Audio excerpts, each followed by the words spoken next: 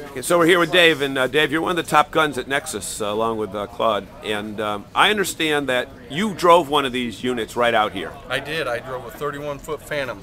So we want to see, not only as we build and listen to the customers, we want a first-hand experience on how they handle, and if we need to make any adjustments in crosswinds, weight distribution, we want to make sure that we have first-hand experience in doing that. So not only sitting in the corner office, I mean, you actually drive your own units. That's virtually unheard of in this industry, is it not? Absolutely. When we say lean manufacturing, cutting out all the waste, we want to be hands-on from beginning to end. So you're not hiring some test company to go out and do what you really need to know how these things handle on the road. Exactly. We want to make sure that if we accept it, that it is going to be a smooth ride, a great ride for our customers as well.